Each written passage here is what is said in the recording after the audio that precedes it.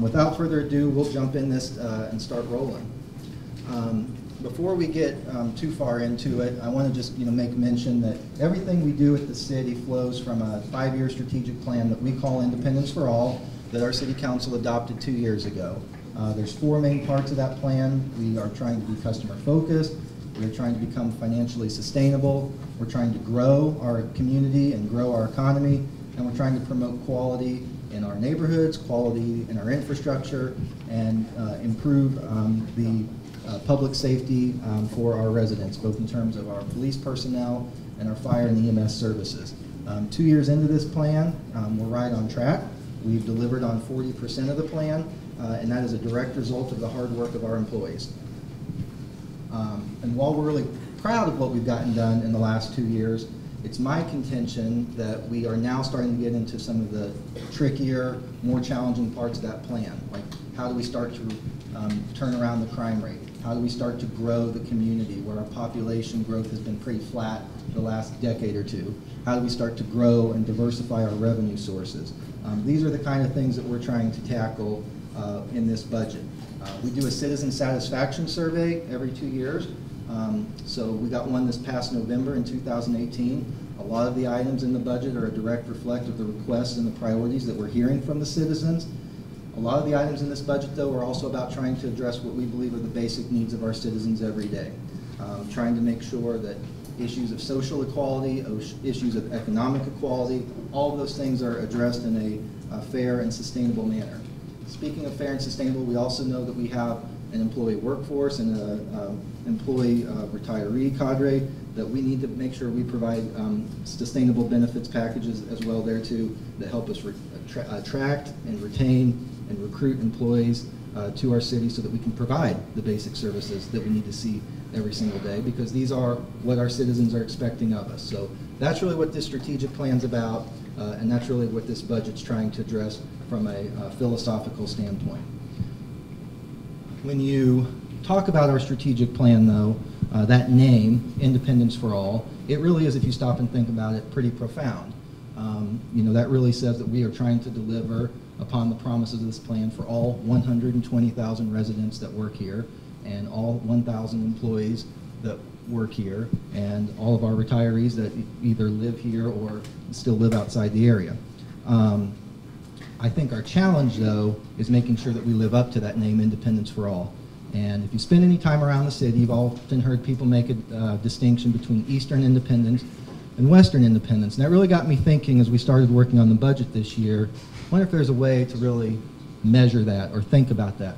So started playing around and started looking at this big green zip code 64057 that's out east, and up in the northwest corner 64053. 2 sides of town, 2 different issues, but wondered what that looked like. And the numbers really started to bear that out. You see issues of median home value, a big disparity there. Out east here, that's about $203,000. Up in the northwest part of the city, that's about $88,000. Unemployment's about 3% down in 64057. It's over 8% up north.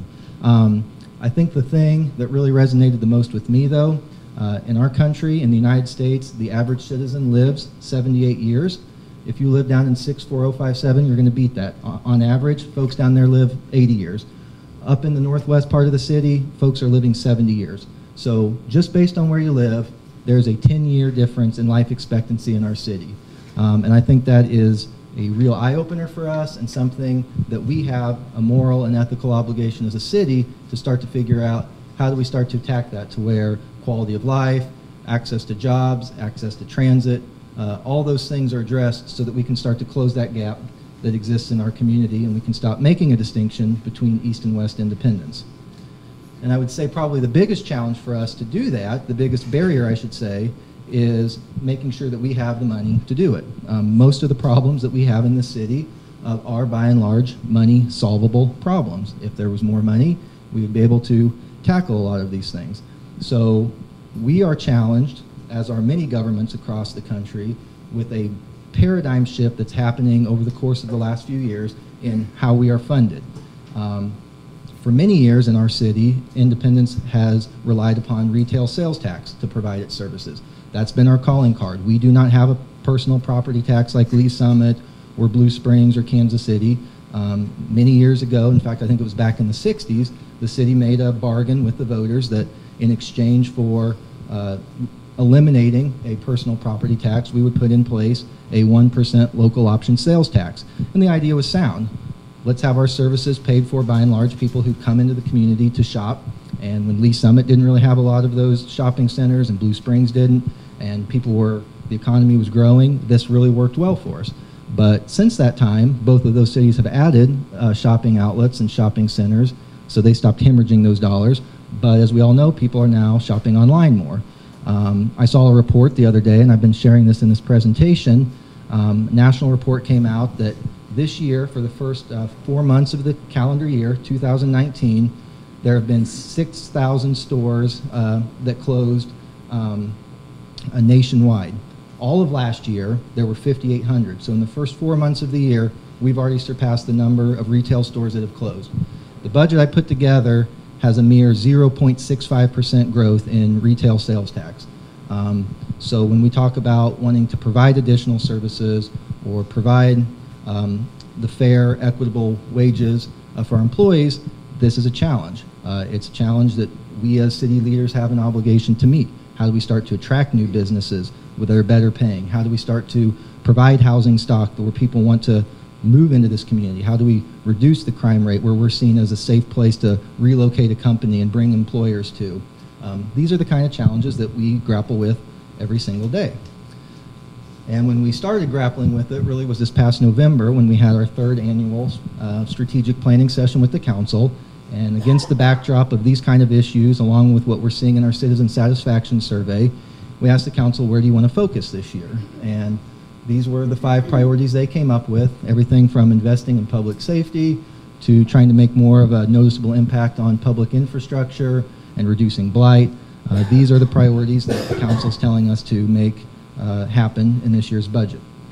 So then we move into the budget development process, and the budget that we've put together for this year is total, all funds citywide, $320 million. That's 2.5% more than last year. That is primarily driven by the fact that we have increased funding for capital maintenance and capital improvements, particularly in the Power and Light Fund. There's rebuilds for substations. There's infrastructure upgrades for our transmission and distribution network. So that is really driven by capital. The general fund is our fund that really provides the most basic services, and that's the one we talk about a lot. General fund isn't supported by a rate structure like electric, water, and sewer. It is not, subject to sales tax exclusively like those other voter-approved funds. So it really relies on a diversity of sources, and it's the one that we have to really pay the most attention to. So I spend a lot more time talking about it, but our other funds, certainly have their unique issues as well. But when we specifically talk about the general fund this year, some of the pressure points that are compounding that are about an $850,000 increase for city employee salaries. We have a $520,000 increase in our pension obligations, which are of course mandated by loggers and the state law. We have $1 million increase in our workers' compensation fund, primarily due to a number of large claims that we experienced in the last year. We have historically in the city underfunded overtime. That is particularly true in our fire department with our minimum manning requirements. So we have an increase of $600,000 for overtime in there. And then the last several years, because of some very strong city leadership, particularly from what we call our Stay Well Advisory Committee, we have been able to stave off a health insurance increase for premiums. But this year, that is not the case. The cost of health insurance continues to escalate for medical care and for pharmaceutical care. So there is an 8% increase built in for that. In the general fund, that equates to $923,000. So those are some of the pressure points, all in all, that led to about a $3.6 million shortfall that we have to sit down and tackle for this year. So now I want to talk to you a little bit about what did make it into the recommended budget. Again, we operate off of that strategic plan and 4 goal areas. So first goal area is customer service. There's a couple of, I'm not going to go through every comprehensive recommendation. I will tell you our budget is online. And we did a little bit more in-depth the other evening if you want to see more of that. But a couple of highlights that I would share with you. We do have funding in there for an additional customer service supervisor in our water customer service fund. As you've probably seen on the news, that has been a challenged area for us this past year. So we're looking to bring in some additional support to help those fine employees out there tackle the issues that we've experienced there. We have added in this budget what we call automatic vehicle locators. A very common call that we get to the city is, when is my street going to be plowed? So this technology allows a resident to get online, see where the plows have been, where they're at, and when they can expect it to get to them. Also helps the supervisors kind of know, where are the drivers, how fast are they going, material, things like that. So a couple of things really aimed at trying to hit on the key areas that in the last year especially we've heard from our residents, and we're trying to be responsive to that. A big part of this budget, though, of course, is financial sustainability. As I've mentioned, it's really our belief that it's going to be very difficult to make any meaningful progress on delivering upon our citizens' expectations if we don't begin to stabilize and grow our revenues and control our long-term expenditures. So this is really a big part of where the budget is focused this year. Something that we did last year that is really paying a lot of dividends for us, we combined many departments, that would be finance, law, human resources, and technology services into one single department. That has not only generated a lot of operating efficiency, so people being able to work more efficiently, but it's derived a lot of cost savings for us. So because of that, we're able to eliminate 4 vacant positions this year. One of the vacant positions we are eliminating is a cybersecurity specialist. I don't know if you paid attention some to the news, but issues of cybersecurity are really important for both public and private businesses these days, protecting consumer information and private and personal data. Because of that, we are looking to hire a cybersecurity consultant, but the cost of that still falls far below what the full-time salary and benefits would be for a full-time position for us. So we're excited about the direction that's headed. We are also in this budget reflecting, we made a recent decision to outsource a significant part of our legal aid services for the city. This did have a human impact. It led to the elimination of 4 filled positions in the city law department. The methodology here is to try to provide more robust, consistent, and efficient legal services and managing the needs that we have as a city. So for example, we have 7 different bargaining units that we have relationships with at the city. We do not really have an established on-staff expertise for that. So we want to have somebody who sort of understands this better and can help us manage and strengthen those relationships. Again, these workers' compensation costs are escalating at a pace that is not sustainable. So again, outsourcing some of those issues so that we not only can get better cost control around that, but if in the event one of our employees is injured on the job, that we get better representation and care around that. So we think there's a cost savings here, but also a better customer service as well. Okay, rolling on. There are a number of places when we start really turning over the different services in the city where we noticed a pretty substantial subsidization of that. What I mean by subsidization is we are either charging a certain amount for that service, but it's not the full amount of what it costs us to provide it, or the service is not utilized at its full level. So there's the revenues that come in associated with that. So what we're seeking to do here is close the gap on some of those inefficiencies so that we can make better use of the limited dollars that we do have. 2 of those in particular that I will highlight. We provide across the street at the Palmer Center daily a senior adult nutrition program. There are about 70 people on average every day who take advantage of that. That is by and large grant funded. However, the cost of that program exceeds the value of the grant to the tune of $90,000. So we have to subsidize from the general fund an additional $90,000 to cover that cost. What I have challenged our Parks, Recreation, and Tourism Director and his staff with is over the course of this next budget year, finding ways to operate that program in a more cost-effective way. So that does not mean that anybody is losing their job.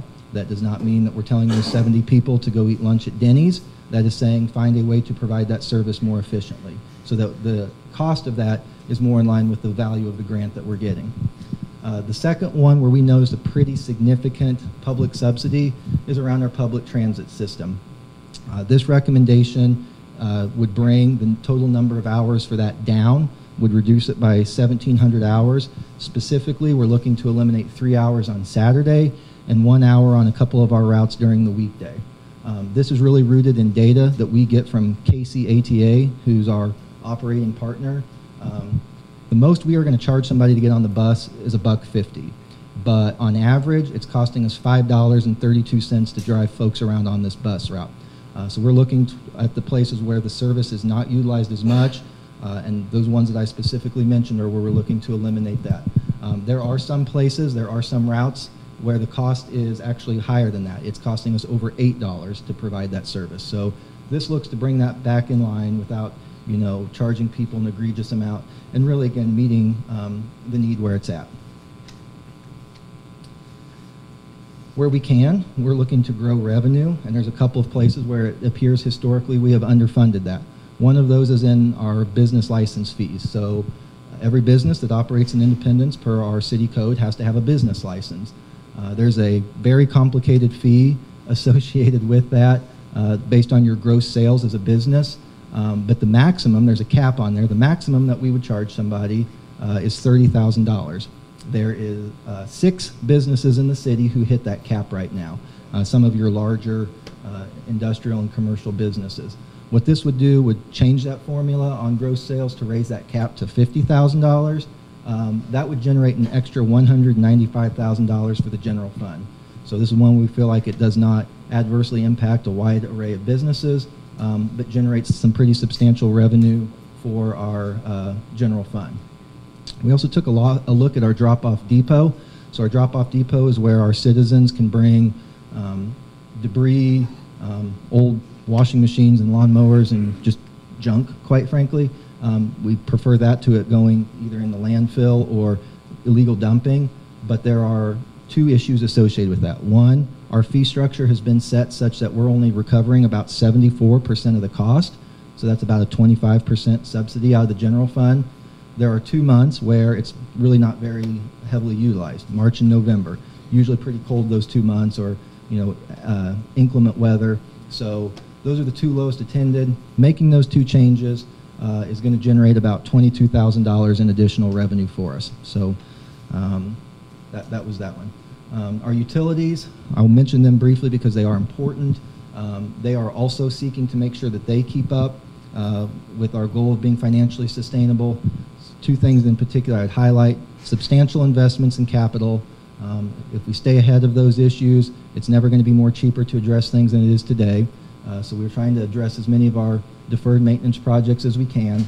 We're also taking a more suspicious look at some of our vacancies and trying to understand, do we really need these positions? Does it still meet the needs? So there are a number of, what we call unnecessary, in our opinion, vacant positions that are being eliminated. That brings down the overall cost of operating the utilities. That controls the long-term cost of rates for our customers. Okay, so employee benefits are a big part of this budget, and there's a couple of highlights I'd like to share with you. Except where we have previously negotiated different amounts with our represented employees, this budget provides a 1% across the board increase. We have our Missouri Loggers Retirement System contribution in here. That's an 18.3 contribution. That's 18.3% of payroll that the city's making. And then throughout the city, we have what we call longevity pay, which is calculated based on your years of service. That is also appropriately funded in the budget as well. As I mentioned a little bit ago, I don't need to rehash it too much, but there's an 8% increase for our premium increase for our employees' health insurance. I make note that the city pays 80% of that cost, so again, with the general fund, that's about $1 million, and we've appropriately budgeted for those amounts in our other city funds as well. The budget does make several recommendations regarding health insurance, and I'll mention those specifically in just a moment, but I'll begin by kind of explaining the logic that went into this. Health insurance costs are increasing, not just for our organization, but for public and private entities nationwide. In our budget year, those are expected to grow over $20 million this year. For the retiree portion of that is $8 million. So that 8 is into the 20.5 million, but we are experiencing cost increases across the board. By comparison, some of our neighboring communities are seeing about 18% premium increases. I'm really proud again of our Staywell Committee and their management of that fund, which has helped us minimize ours to around 8%, but the cost of insurance is going up. Independence has a benefit for our retirees to continue to provide health insurance services. We are becoming more and more unique in that. Right now there's about 18% of employers nationwide, public and private, that are still continuing to afford that. That's down from about 37% in the year 2000. So really what we were looking to try to do here with insurance this year is manage the long-term costs while trying to remain a competitive employer and ensure that some of the long-term obligations we've made, that to the best of our ability we continue to honor those. So specifically what we're looking at are a couple of recommendations. Number one, and some of this gets a little wonky, and I know there are some city employees and retirees here tonight. I want to let you know that we've been in contact the last several days with Lockton, who's our health insurance advisor. We are working with Lockton to set up at least 3 different seminars to go into this more in depth, specifically what these changes are, but also to have breakout sessions so that people can understand how does this impact me directly. So if you have a medical condition that requires a number of prescriptions or some chronic conditions, we are setting those up so that people can go and understand how the proposal might impact them.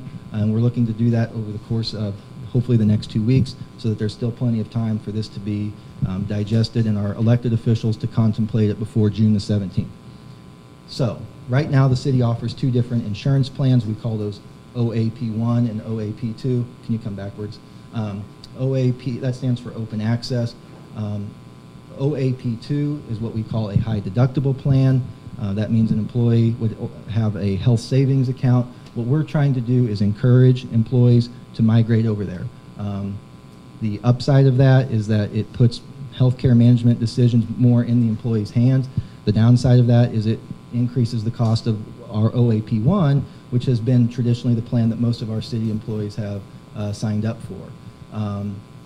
OAP2 works really well if you are a high user of medical services or if you don't use those very frequently at all. These are very complicated formulas. They're ones that, again, that we want to set up seminars on. But right now with this one specifically, the savings for this budget year, because our health insurance fund does operate on a calendar year, so we only capture 6 months of savings. This would bring about $700,000 of savings to the city as a whole. The second change here would move our employees who retire between the age of 55 and 65 to a 50-50 cost share on their premiums over a 3-year period. Right now that has been fixed at the same 80-20 split that our active employees enjoy. This would gradually step that down from 70-30 to 60-40 and then to 50-50 thereafter. Migrating to that approach would save about $238,000 over a 6-month period. I should mention that with both 1 and 2, the city, these work a lot better if the city gets in on the action and contributes to an employee and or retiree's health savings account. We've looked at some different amounts, and that's because this is a proposal. Those are still in flux, but somewhere on average between $700 and $1,000 annually contributed to a health savings account. Health savings accounts are portable. That means no matter where you work or where you live, you can take it with you. It's like your own personal bank account. Those can be invested and grow with, just like your own pension fund or retirement fund, deferred comp fund. But those are some of the benefits of those 2. The fourth one would be taking our employees who are past the age of 65 and moving them to a Medicare supplement plan. The Medicare, right now, if you're over the age of 65, federal government, through the Medicare Act, provides coverage. The city's insurance becomes supplemental. Under this, we would take our retirees who number over 1,000 and move them into a group plan. That group plan, we worked with Lockton to get some quotes from several different entities. The one that we felt was the most competitive was from Blue KC. So that would, in essence, provide pretty identical coverage. In fact, I can say it's nearly identical coverage with lower out-of-pocket amounts. This one has the most significant savings to the city. In a 6-month period, it's about $2.5 million, or about $500,000 over a full year. Back, Meg. Okay, the last one is the Staywell Clinic. Staywell Clinic is afforded to our active employees, their spouses, their dependents, and our pre-65 retirees, dependents, spouses, etc. The clinic has been a tremendous concept, and it's one that we need to keep, again, in concept because it allows our employees and our pre-65 retirees to go get excellent, superior medical care. And in fact, if our employees do what's called a health risk assessment, they get to go for free, which is a wonderful benefit to them and to our plan. However, that clinic right now, in its present form, is only enjoying about a 30% utilization rate. It would take closer to a 90% utilization rate to break even. So our Staywell Fund is having to subsidize this by about $1 million. We got a lot of homework to do over the next several months to try to find a model that might work better. But I can tell you philosophically, we understand what this clinic is intended to do, and we need to have a pretty superior or even better, identical option in place before we would hop from one lily pad to another. So that's a quick overview of that one. I'm going to do my best to play Lockton, but they wouldn't let me in the business school, so I'm going to do my best to run over this with you for a minute. But this is a modeling of what this might look like for the different categories impacted. For active employees, this is again trying to incent moving over to the high deductible plan. You can see some of the rationale there, which is putting the medical management decision in the employee or the enrollee's hands to try to figure out what is best for them, participating in future tax-free advantages, and utilizing this thing no matter if you're still employed with the city, you're retired, you're terminated, whatever. On this one, again, we would try to put money, into a health savings account. The number we've used right now is $700 for an individual and $1,000 for families with dependents. Again, these are things that need to continue to be thought through and fleshed out, but that was the initial conversation starter. As you can see here, right now an employee who is in OAP1 annually is paying about $4,600, and down here on this line, their total potential liability is about $12,000. For those who would, as a family, move to the OAP2 and receive that $1,000 contribution, their annual contribution becomes $3,200, and the total liability drops to $9,200. All right, pre-65 retirees, this is again moving to the 50-50 cost share. It also does try to incent employee or retirees to move to the qualified high deductible plan. So it would be the same as what we just talked about, except that the split becomes 50-50. We would seed here. Right now the conversation starter has been $490 for an individual, $700 for a family. Go ahead, Meg. On this one does represent an increase. This one represents annual employee contribution going from $3,300 up to $3,800, and the potential liability increasing from $9,300 up to $9,800. And this one is for our Medicare, the folks who are past the age of 65. This is again going out through a Blue KC plan. Blue KC did come back with an option for us that they call a buy-up. A buy-up is for somebody who probably has some significant health utilization needs. Under that one, you're going to pay substantially more, but it's going to be $0 copays for all of your service.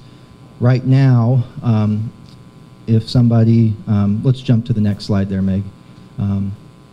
retiree, this example utilizes a retiree only. We do have information that talks about all the different scenarios. So if you're a retiree and spouse, if you're a retiree with dependents, but this one just uses an example of retiree only.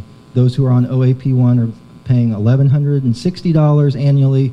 That amount goes down to $468 if you just do the Blue KC Group Medicare plan. If you want the buy-up with the $0 copays, that amount would actually increase and substantially to $3,200.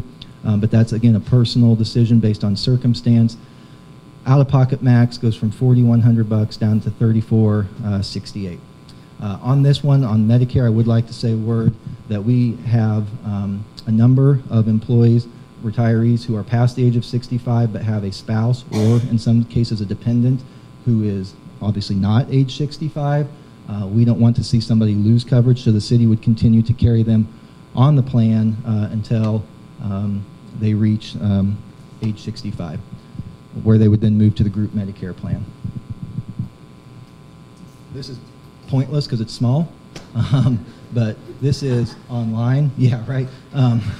But I'll tell you what this is if you go, if anybody wants us to email this to him or you look online. The very first column is if I'm a post-65 retiree and I've been on OAP1, here's what I'm paying today. So this probably looks like the benefit sheet you've seen from HR. This middle column is what if I go to the Blue KC plan.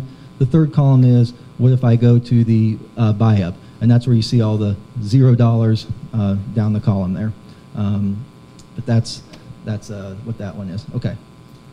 All right, so folks often want to know, all right, what does it look like if we do all these insurance changes? Well, we've talked about a little bit about, scratch the surface on, I should say, about what happens if we, in the various scenarios, but let's jump back to the city budget for just a minute. If we make these changes, again, the plan runs on a calendar year, so we get 6 months of savings for our fiscal year. Citywide, we get about $3.5 million of savings. Annually, that's about $7 million. That is not inconsequential. In the general fund, that's about $1.8 million. That's going to allow over a full year for about $3.6 million of savings. That is more police officers, more firefighters, additional wage and benefit opportunities. That is additional infrastructure investment and blight removal. Some of the things we've talked about that eliminate that social and economic inequality gap in our community. Every city fund is impacted by this. Every city fund has employees, except for some of the sales taxes that are for equipment, of course. But for example, in Power and Light, over the course of a full year, that is a $2 million annual savings. That is the equivalent of a 2% rate reduction, which you've been watching council meetings lately has been a little bit of a topic of conversation. So that affords us to make some of the investments that we feel like we're hearing from our residents. If we don't do it, we need to do some more homework. We need to tackle, again, that $3.6 million general fund shortfall. The budget has an investment of just short of $1 million of new services. Some of the things we've touched on so far and a few more I'll talk about in a moment. We need to scale back on that $1 million investment. I'll be very frank with you, as I have with every group I get a chance to talk to. I've worked for the city for 7 years now. I've been the manager just over the last 2. We have done a lot of creative thinking the last few years. We've done a lot of restructuring. We've done a lot of deferrals. We've done a lot of things to try to accommodate these budget challenges that we've talked about. There is no one person. There is no one thing. There is no one circumstance that has caused this. It is generational. It is a shifting environment. There is no boogeyman that we can all go kick in the shins about this. But that said, it does have a real impact. And I am sorry to say that we have reached a point where we are down to closing things down, reducing services, and probably looking at reducing more staff if we're not able to make those. I will say that I believe these kind of decisions benefit from as much input and as much insight and as much involvement as possible. I do not think that my team and I are anywhere near experts on this, so if there are additional ideas, if there are additional concepts, we welcome those. We are here to serve, and the ideas that people bring us oftentimes help us with that. So we welcome that conversation. In fact, I would say we are probably desperate for that input and conversation. We do have two more areas of the strategic plan that are funded in this budget, and I'll touch on those quickly for you.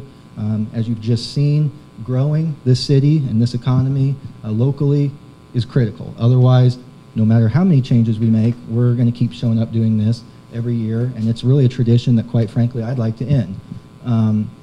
So we need to figure out how to bring new employers in here.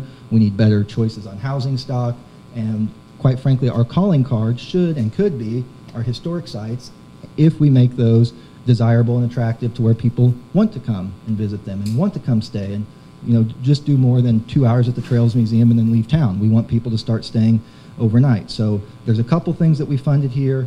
One of those, we don't really have a concept around housing right now. In fact, our concept is out east, we hope somebody comes and builds new stuff, and out west, go knock down the ugly stuff.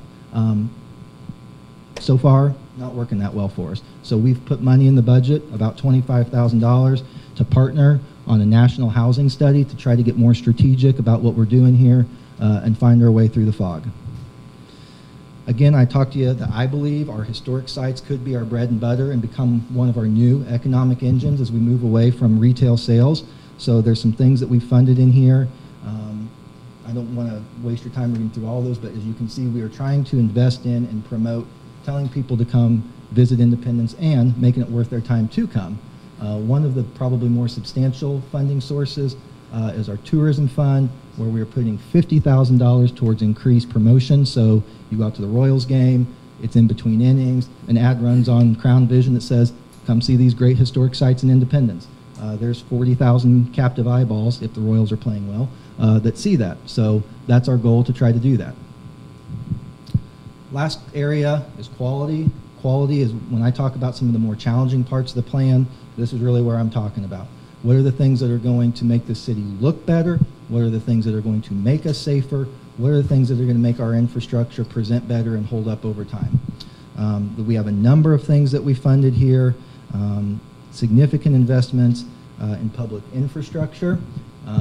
So I have one council member that jokes that street sweepers are like unicorns in Independence. You never hear about them, you just hear them talked about. And we have 3 street sweepers, but on a good day, one of those works. So this is 2 new street sweepers to try to clean out the gutters, the salt, the sand, the cigarette butts, etc. We had a whale of a winter last year. We ran out of salt. There's a dirty little secret for you. So we are not going to hedge our bet on that again this year. So we're going to purchase additional salt.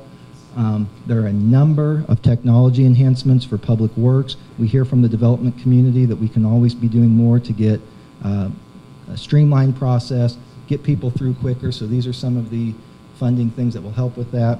And then, of course, investments in our water treatment plant. Big thing I want to harp on here, our street sales tax fund, we're very fortunate to have that. 2 years ago, our voters made that perpetual. But when you really look down at the individual components, the amounts that are set aside, it's hard to make substantial investments every year. So what we're looking to do here are take some of the dollars from that and issue those as revenue to do a pretty substantial bond, $13 million in fact. And actually, as we continue to crunch these numbers, we believe that could even be as much as $15 million. But just to be illustrative here, we can start tackling some of the busted curbs and some of the busted gutters that have been deferred. That's $1.5 million. Sidewalks are a big issue for our residents. Increased sidewalk maintenance, $1.5 million. Bridges are an issue. I'm sure you've heard about MoDOT and the number of bridges that they're trying to replace. That is the same issue here. So there's $5 million for that. And then we hear from a lot of people that when you drive into Independence, sometimes it just doesn't look very nice. So we're looking at some of those key corridors like Truman Road and 24 Highway and 40 Highway, making investments in those so that those corridors do look better, that they do present nicer, and people have an increased perception of our city. And then the big one here, the last one, public safety. Some of the stuff that we heard most loud and clear in our citizen satisfaction survey, this was in the top 3 of what citizens told us they want to see invested in, particularly a police presence in their neighborhood, police presence in their commercial areas, and their ability to combat the increased crime trends. So there's a couple of things we've done here. We never want an excuse to be that we don't put the bad guys and gals away because we don't have money for it. The cost of housing a prisoner goes up every year, so we've put 9% increase here. That takes our total budget for detention housing to $800,000. We are investing in 4 different sergeants. Right now, the way the police department structure has worked, a number of sergeants have been pulled off other special units to supervise some of these other high liability areas. When those sergeants are pulled off of that, they're not able to be out on things like tactical units and patrol, working alongside the folks they supervise in the field. So this adds 4 sergeants there. You're jumpy. 2 police officers as well. And then we are fortunate that we've seen an increased utilization among public and private events at the Uptown Market, which has necessitated additional off-duty officers. So this makes sure there's adequate funding there for that. So really, in sum, what the budget is about is trying to move into a new day, trying to end the annual uncertainty that we face every single year when we seem to get to the budget process, trying to keep up with this paradigm shift that's happening away from retail sales and franchise fees off of telephones and cable television and all those things that are going away more and more and more every single day. Trying to get more efficient with our money. Where are those areas that we are heavily subsidizing things or we are undercharging for services, and working collectively to try to address our city's needs. The next steps, thank God every day I do this, these bullet points get less and less. We get closer to June 17th. The official public budget hearing, as I mentioned, is next Monday night. That is open to any resident of Independence. You need not sign up to speak. There is no time limit associated with that. Just come at 6 p.m. Make your voice known on matters related to the budget. We are also utilizing our City Scene newsletter, which goes out to all 57,000 utility account holders to give them an overview of what is in the budget.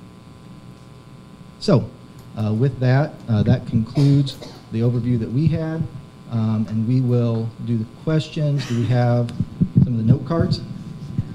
Okay. If you can turn your note cards into the center here, we'll gather those together. We also have a few questions from Facebook, so we'll gather those and start asking those questions. One of the questions we have on Facebook, Zach, is how will lowering benefits affect our competitive hiring to get the best police and fire personnel in the future? Right. So, yeah, I'll repeat the question. So Meg read a question. We got Facebook Live going. So the first question we got is, what impact will lowering benefits have on hiring and retention, particularly with public safety? This is a big challenge for us. We have got to make sure that we have the best people here. We have been fortunate the last few years. I will use the police department as an example. We have had a number of officers hire on with us from other agencies and other jurisdictions, and one of the things we've heard from them is the benefits package that the City of Independence offers. It's also the opportunity to come and do meaningful work, but the benefits are important as well. What we have been trying to do, again, we have a agency, a national healthcare advisor called Lockton that we've worked with. Lockton has this thing called the Book of Business where they catalog every group they work with, they do surveys. What we have found in working with Lockton, we believe that the benefits that we are offering will continue to remain at least, and in most cases more competitive, particularly than what our peers in the region that we're directly recruiting for talent and retaining talent, but also nationally. So that is something, though, that is personally important to me because I want to make sure that not only do we have people to fill these jobs, but these are the men and women that are indicative of the values and the ethics that we want to promote here at the City of Independence. Did you present your proposal to the Employee Oversight Committee and get their recommendations prior to presenting it to the council in time for them to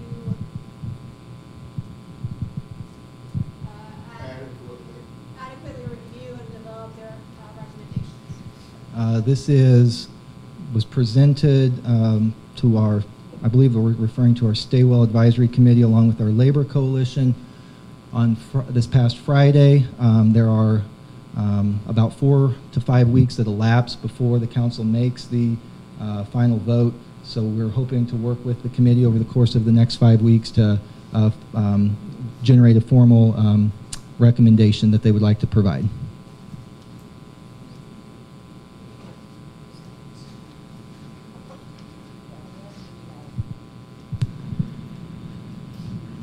I would clarify on that. So they received it then at the same time. They received it last Friday. They received it Friday. We had a meeting, and then we presented the budget to council on Monday. So, just to understand the question was the oversight committee adequately given time to review this and recommend financial was that was given to them on Friday?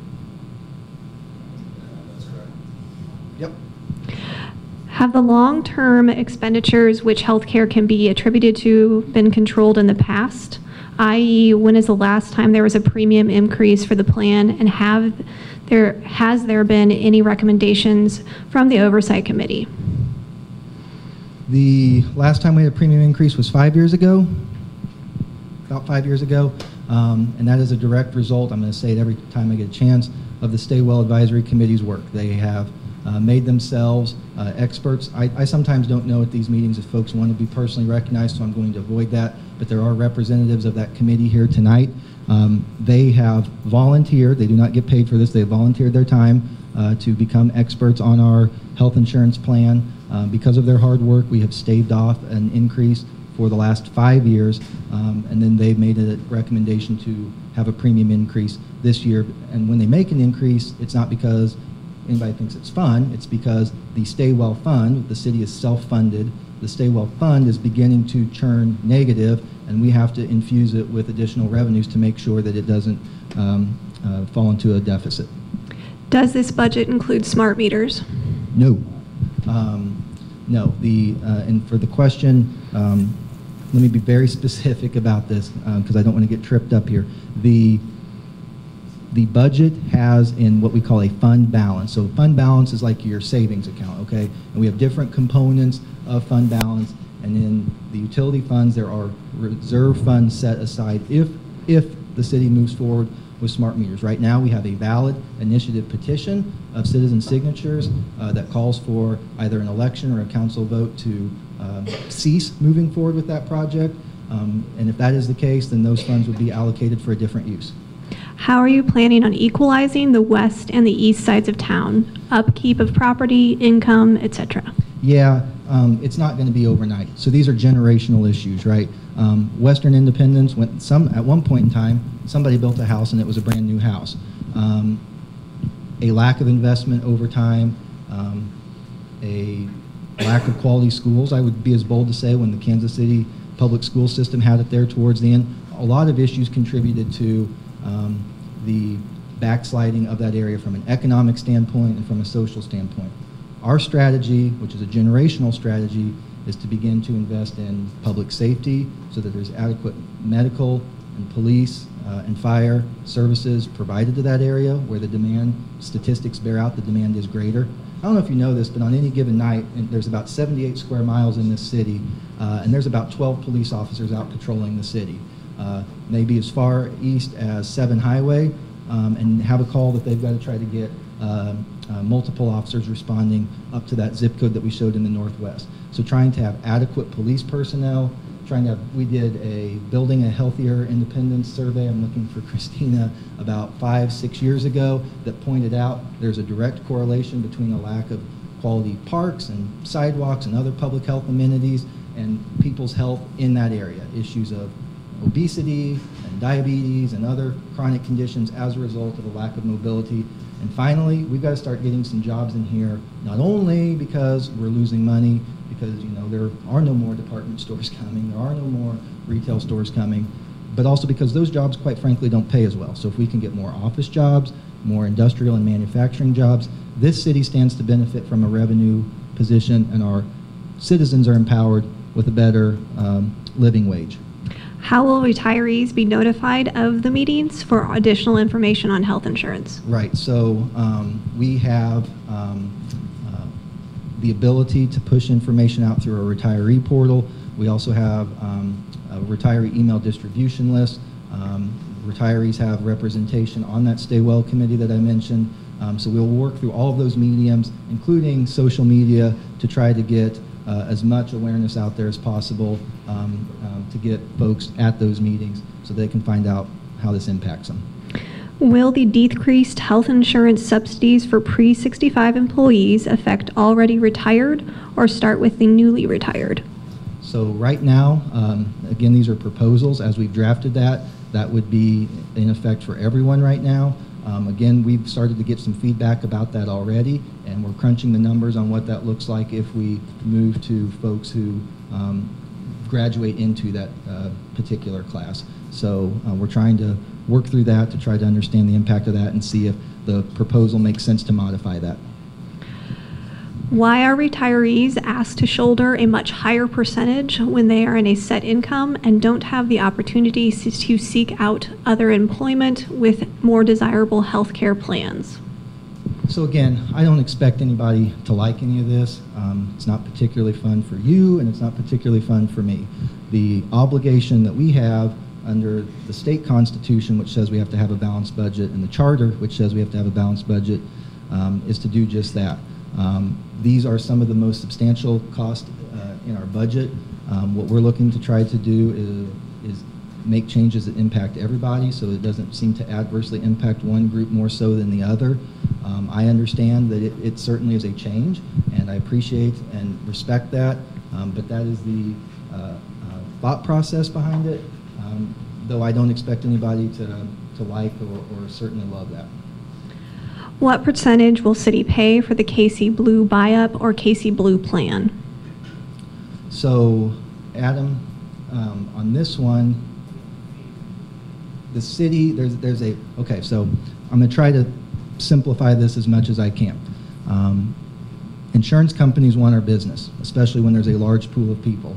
When we have over 1,000 retirees, that catches people's attention.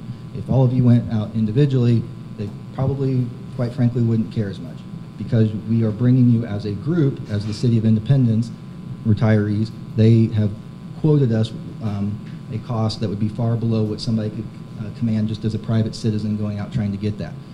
But because you are a group, there is a fee that the City of Independence has to pay for our members to get that. And I don't, off the top of my head, I do not remember what that fee is. I want to play Price is Right for a minute here and see. Huh? 150? Okay. I was asking if you aren't paying 80-20 or 50-50, what percentage is that for the KC? So I don't think it's a true 80-20 split. I think it's just set costs of here's how much it costs to go to the doctor, here's how much it costs to get scripts. So aren't you paying anything? Is the city No, paying just any that. percentage of the Just no, just that fee. Okay.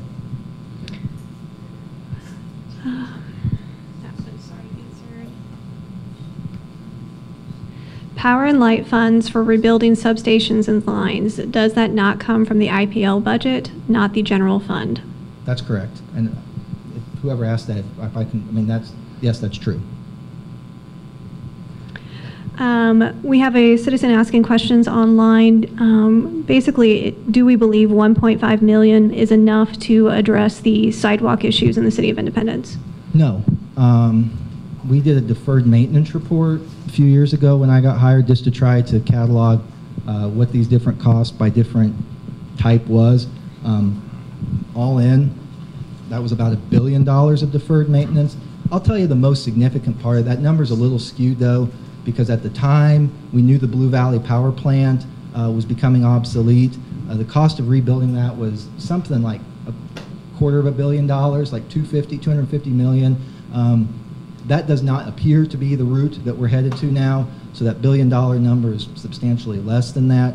But no, 1.5 million is but a start towards a much larger deferred maintenance problem. Tim, I don't know if you have a number you want me to spit out. Yeah, it's Pretty much addressing the worst. yeah, it would be triaging the worst of the worst, but it's not a total solution to the problem. There is currently a 9.1% unrestricted fund balance. What is that in dollars? How much more is it increasing this year, and when can that money be used? Okay, so when couple years ago, when I was working in a different position with the city, the general fund had a fund balance of about 2.4%, which was pretty pitifully low, to be honest with you. When I was hired, that was a little closer to 5%.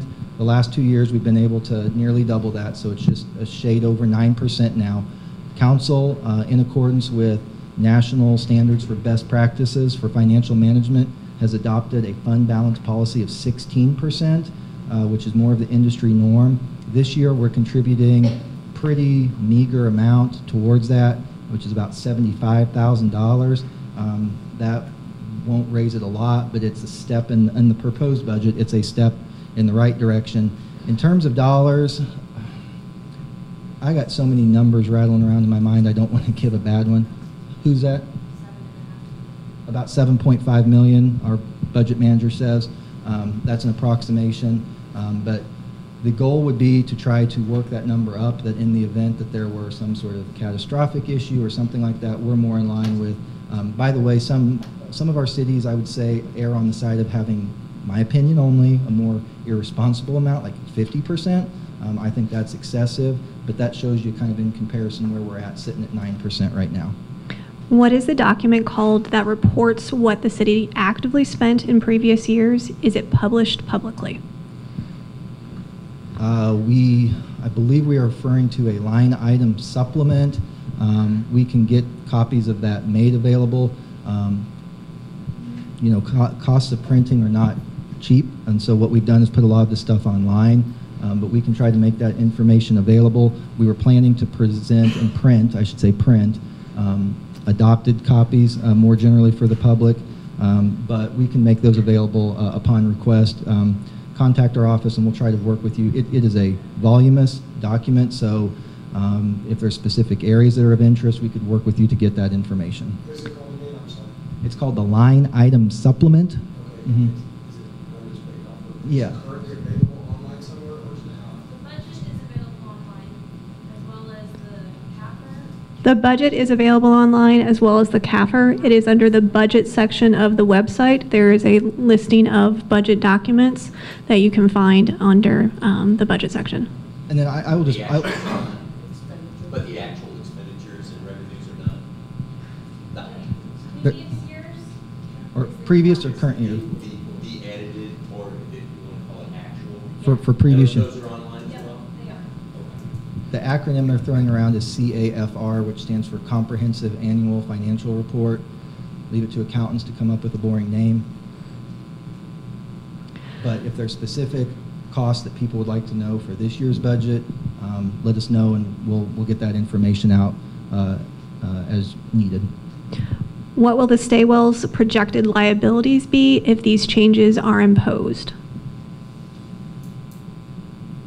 I don't know that I understand the question. Are we referring to the Staywell Clinic?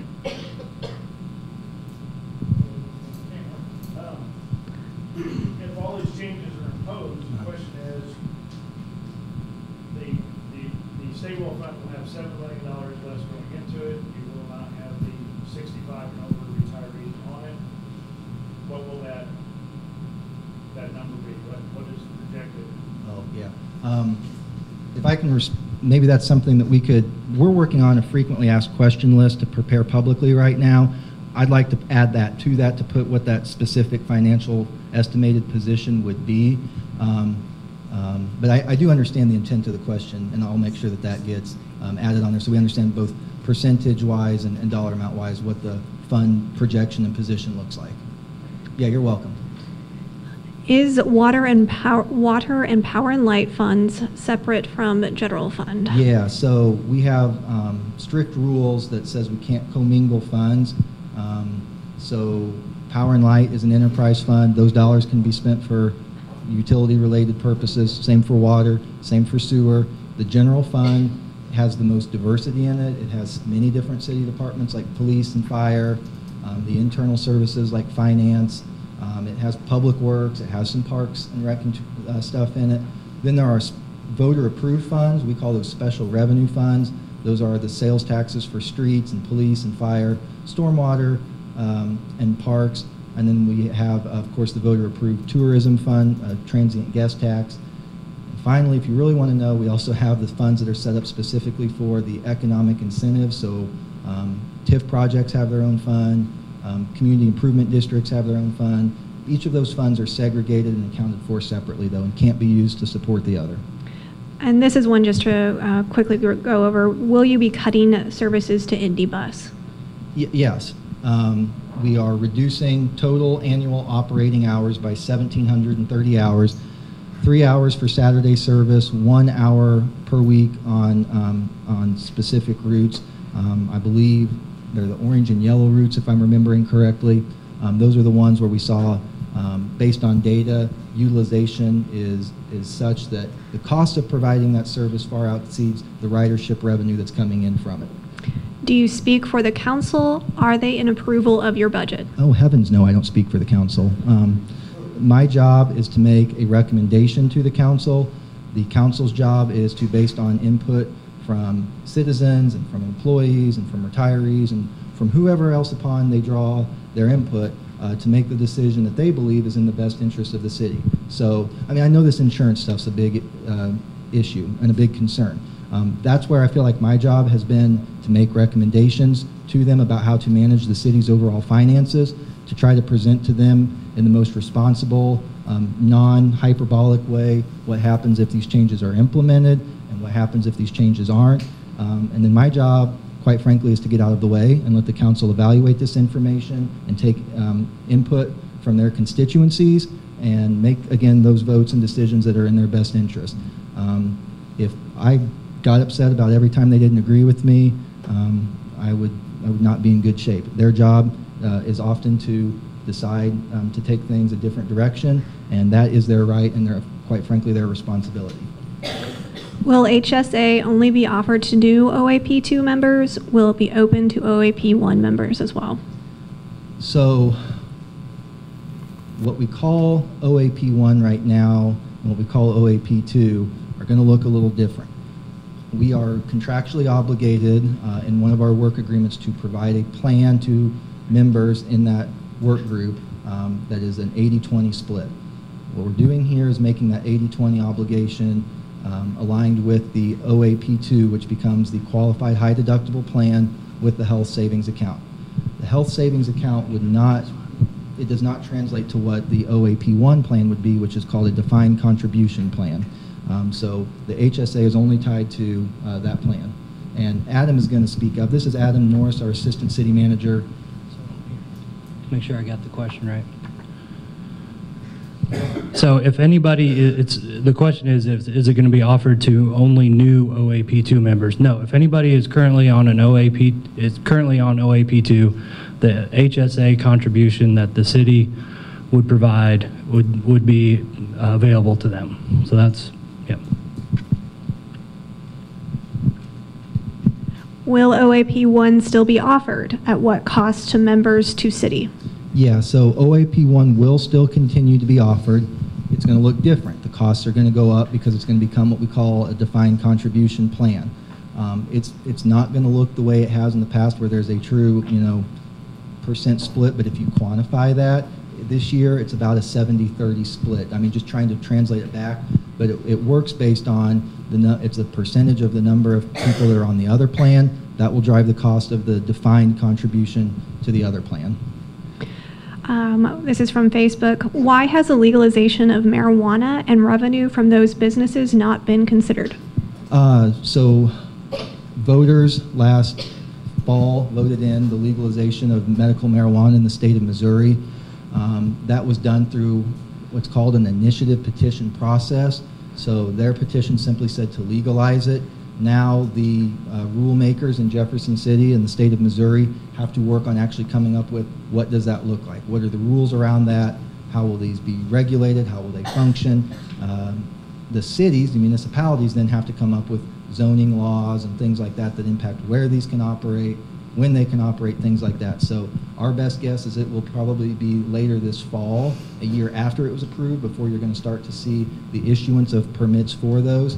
So that is not going to impact our business model this year. There's the potential for that to do that in future years. Again, I'm speaking personally here. One of the things that's going to be interesting to see with that, because marijuana, both recreational and medical, has not been legalized nationwide, purchase of that cannot be done through your traditional financial institutions. So you can't pay with check, you can't pay with card, you can only pay with cash. So we're going to be on the honor system here that the shops and facilities are providing a true representation of what their gross sales were and then what their corresponding business license fees would be. Will retirees over 65 plan coverage with Blue KC be a contract, so Blue KC is locked into a premium agreed to, or are retirees looking at losing advertised premium? This would be an agreement with Blue KC. This has simply been going out to get a quote right now. So then what we have to do, our process, the way it works, is we have to take it to the council to get approval to set the terms of the length of the contract and the agreement. So it's difficult for me to say, you know, if that's going to be a 10-year contract, a 5-year contract. That will have to then be finally negotiated and taken. But what we're representing here is what their initial proposal to us was, and the back and forth that we've had just in trying to make sure that this is as aligned and similar to what retirees have been used to from a coverage standpoint. Are we using other funding mechanisms like Fed and state grants to augment our budget? We are. The problem with grants is twofold. One, they're becoming more and more scarce. If you follow the news, there's a lot of conversation about cutting tax credits. There's a lot of conversation about rolling back different programs like community development block grant funding, which the City of Independence gets about $750,000 every year. So that's one problem. They're becoming more scarce. The second problem is those grants are awarded for a specific purpose. Very, very rarely are those grants awarded to support long-term wage and benefits. Typically, they may carry a few, but those are typically going to be for things more like projects or, you know, housing or something like that. So they are valuable for the limited use that they have, but they are limited in the use that we use those for. Can we offer Stay Well at no cost to over age 65 retirees? Right now, Medicare rules say no. I had a question from somebody today about, well, could the City of Independence just arbitrarily decide that we're going to say post-65 retirees, you can go to the Stay Well clinic? I don't know is the answer. That question came at us today. I know that in the past, that Medicare will not bill for our post-65 retirees to go to that clinic. What happened to the $3 million in reserve in our Stay Well account?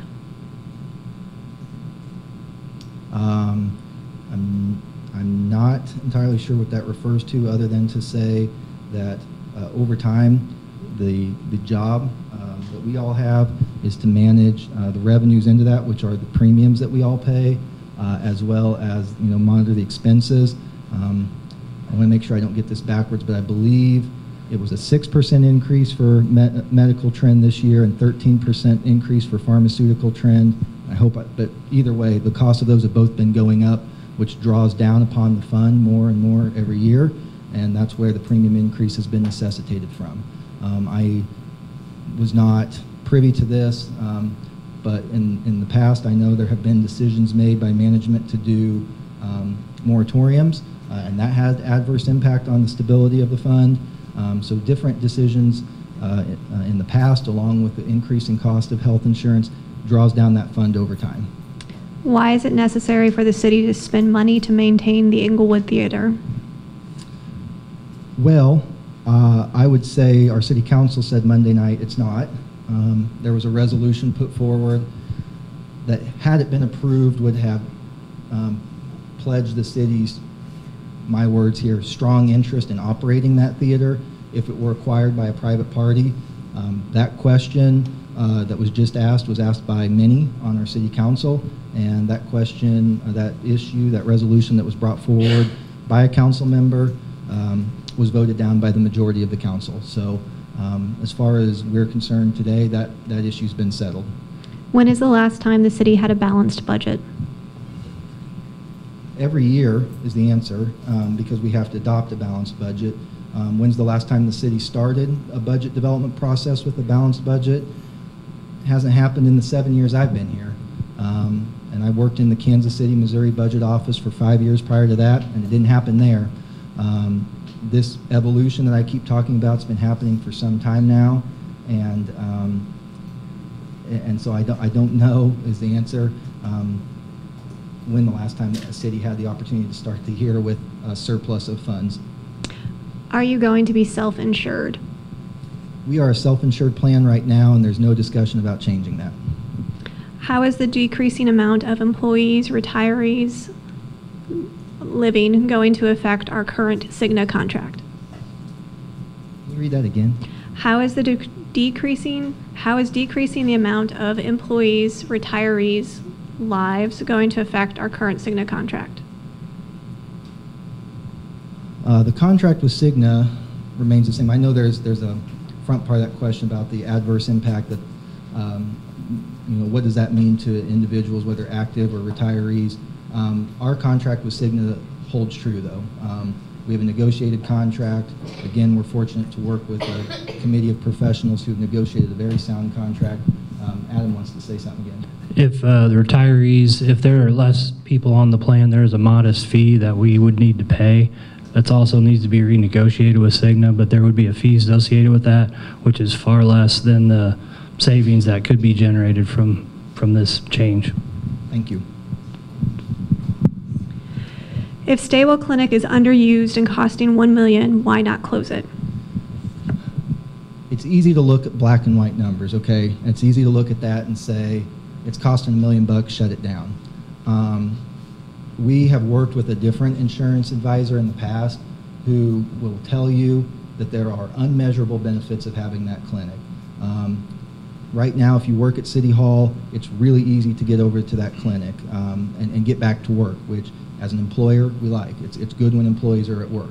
That clinic is providing a tremendous benefit in preventative disease management, helping people deal with issues of weight management, of smoking cessation, of high blood pressure, of diabetes, things that can become very costly to the insurance plan if they're managed by prescription drugs, and can become very detrimental to our workforce and our employees if those conditions become fatal.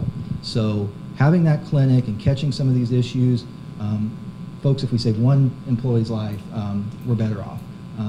If we save one employee from having to go on blood pressure medicine, or we help one employee get off of that, we're better off. So our long-term objective is to find a way to close that gap, but still meet that outcome of helping our employees get to and stay at work and manage the long-term health insurance costs so that the overall city, these dollars aren't going into increased premiums as drastically, et cetera. I believe one of the reasons that we've been able to stave off larger premium increases, in addition to superior insight and advisement from that committee, has been the role that that clinic has played. So that's something that we're going to have to look at as we evaluate our options there. How do we get the same outcome but close that $1 million deficit? Why weren't premium increases why weren't premiums increased through the past 5 years so that the Stay-Well Fund would have been more efficient? That's just not the way it works. It's a matter of looking at our committee does a great job of saying, how much is the plan costing us? How much revenue is it generating in premiums? And what is the trend forecasting out? Where's that crossover point? Is there a sufficient coverage, the term that we use is coverage, to manage the costs that are coming in? When we start to dip below a certain amount, that's when the alarm bells start to go off. So over the course of the last 5 years, it's been the recommendation of the committee, and at least the last 2 years that I've been the manager, I concur with the committee that has not been necessitated. We do not want to erroneously or unnecessarily increase people's cost of insurance if it's not necessitated, and the fund has not needed it over the course of the last 5 years. Are you separating retirees from employees to make it easier to drop retirees? No. So we did what we call a leadership exchange trip a few years ago down to Springfield, Missouri. We took a group of city folk down and met with our counterparts in Springfield. And Springfield got themselves, just like every city finds themselves in a world of financial trouble through decreased revenues, et cetera. Springfield, as you might imagine, has a lot different demographics and a lot different viewpoints. They, overnight, one vote of the city council dropped retiree health insurance. To me, that is arbitrary and capricious, and from the day I've heard that, that has always stuck in the back of my mind, and as long as I'm fortunate to be here, that won't be on the table.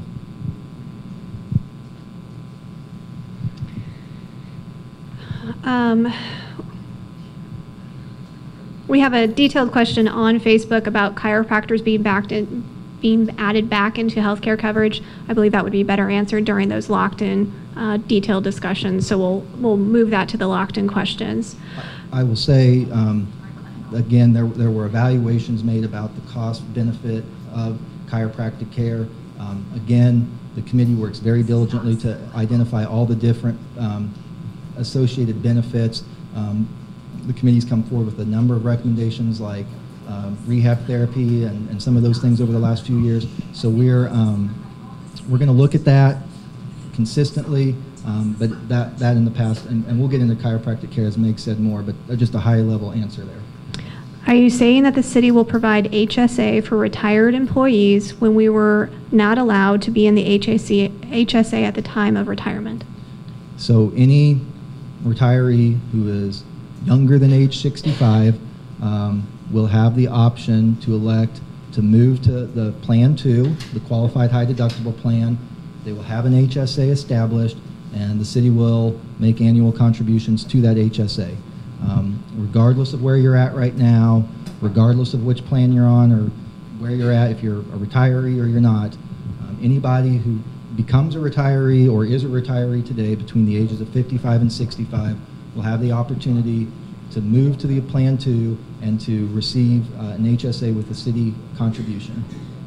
When will the changes, if passed, take effect on the insurance? Good question. Our plan year begins January the 1st, so that's when the plan changes would take effect. That's why the savings that I talked about tonight associated with the proposals are only captured for a 6-month period because they would not begin until the plan year begins on January the 1st.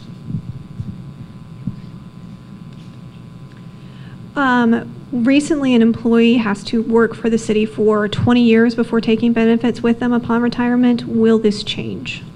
It changed last year. So the evolution of that, at one point in time, an employee only had to work 5 years to accrue that benefit. A number of years ago, the city changed that to work for 20 years to accrue that benefit. Last year, it was adopted that any employee hired on or after July the 1st can elect to stay on the city insurance, but at retirement, they would pay 100% of the premium. Those are all the questions that we have had turned in via the cards and Facebook at this time, so we'll go ahead and wrap up. If there are other questions that are asked on Facebook or you have, we will make sure that those locked-in information, particularly around insurance, are made available. We'll be sending out information via email, on social media, as many different places as we can get it out about when we get these dates and times and locations locked in. Again, our goal is to try to have at least 3 and to try to present those at different times to try to afford people's schedules. So a morning, around the lunchtime, and in the evening, we will get that information out. The public hearing for the council is this coming Monday night. And again, just from a personal standpoint, as much feedback, input, ideas that you have about how to either address some of these insurance issues or how to tackle a $3.6 million shortfall in the general fund. Absent those changes, I'm personally asking for everybody's help and input on that. Thank you for coming out tonight, and thank you for your participation. Have a good night.